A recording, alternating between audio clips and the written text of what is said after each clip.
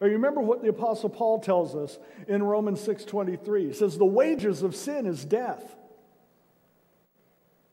Well, that's awful harsh. We don't get to set the rules. We're not God.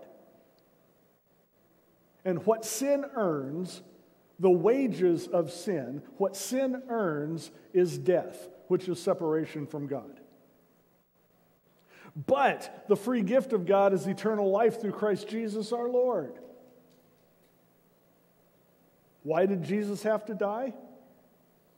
Because we sinned. And to pay that price, somebody's got to die. And that's harsh. But that's the way it is. Our broken relationship, God fixed it.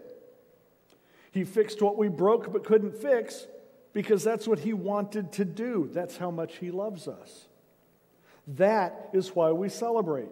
In Romans chapter 3, the Apostle Paul says, yet God in His grace freely makes us right in His sight. Do we earn the ability to be right in His sight? No, we can't, because not a person that's ever been alive has been perfect. But God freely makes us right in His sight. He did this through Christ Jesus when He freed us from the penalty for our sin. What Jesus was doing was paying the penalty we had incurred through our sin. We just wanted Him to fix our circumstances. God had much bigger plans.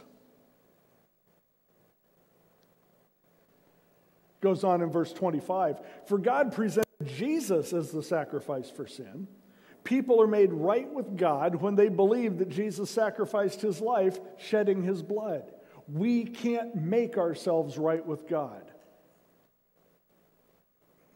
But if we accept the fact that Jesus did it for us, that makes us right with God.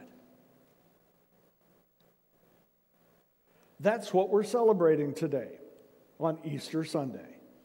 The lengths that God went to, the price that God paid, the love God expressed when Jesus, God the Son, made it possible for us again to be with God, God the Father, and have God, God the Spirit, live inside of us.